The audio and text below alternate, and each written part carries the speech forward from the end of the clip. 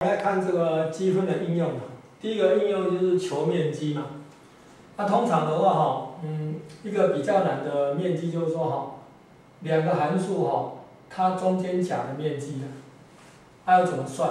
那我们就两个函数给你的话你就 y2减掉 y1，减出来的话你把它多项式分解。那多项分解的话它有一些区域嘛，有大一点的部分，大一点代表在那个区域的话y2比 y1大，小一点的部分嘛，小一点的部分代表呢 y2比 y1小。通常我们要把那等于0的部分就焦点就把它找出来，找出来定它的正负正。比如说在这个地方的话y2减 y1是负的。y2减 y1是负的话，所以你要把它加绝对值，加绝对值以后变成什么呢？如果你要求它们所夹的面积嘛，那这夹的面积会是负的，因为 y1比 y2呢，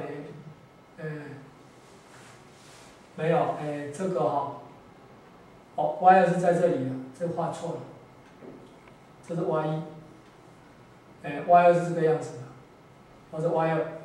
那 y2呢比 y1小的话，所以这里是负的。这区间 y2比 y1大，这是正的，是负的。所以在积分的时候的话在这区间的话你要把 y1呢摆在前面。在这区间的话，你要把 y2摆在前面，把它积分积起来。通常的话，有时候他问一个问题，什么问题？就是说，他没有告诉你范围，只是问说什么呢？问说 y2跟 y1所夹的面积那你就要把什么呢？把这焦点先找出来。找出来以后的话那端点的话它是开放的，就是说它得到的话可能是正负正的。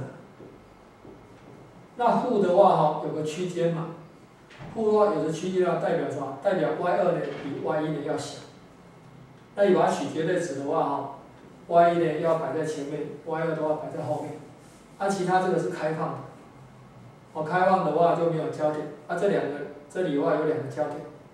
假设是 A 到 B 嘛。好，那你就知道它所夹的面积就从 A 记到 B 了。我们现在实际看一看例子。我们看例题1他说求什么y 等于 x 平方加2，以 y 等于 x 加8所为的面积好，那我现在这叫 y2 好了 ，y2 就是我们叫做德塔 y y2减掉 y1，这个叫德塔 y 好了。这就等于这个减这个嘛 ，x 平方减 x 再减掉6，2减8是6。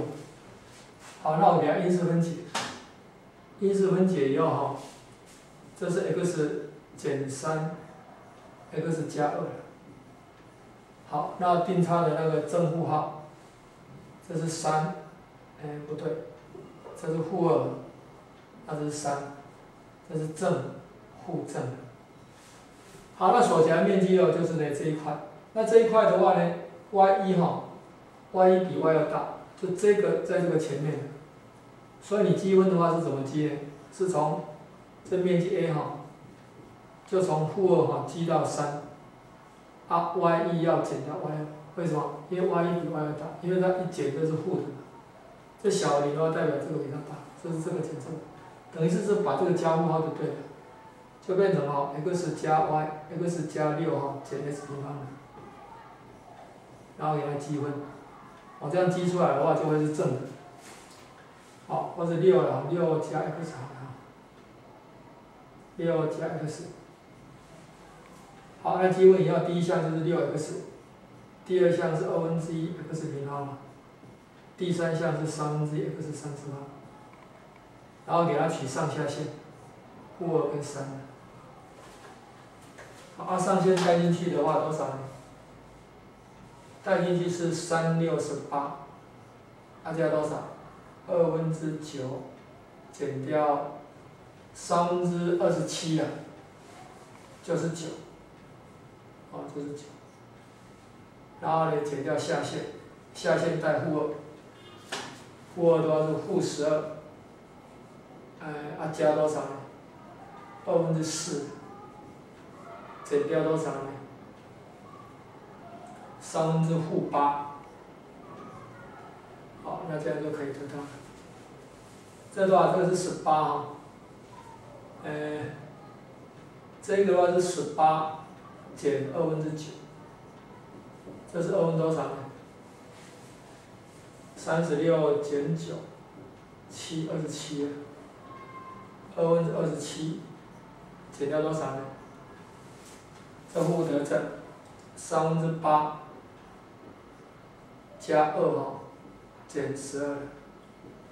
所以是8/3减10，多少？8减30，30减8，2，负22了。负22。把同温6多少呢？81加上44，算多少？1/125。答案是1/125。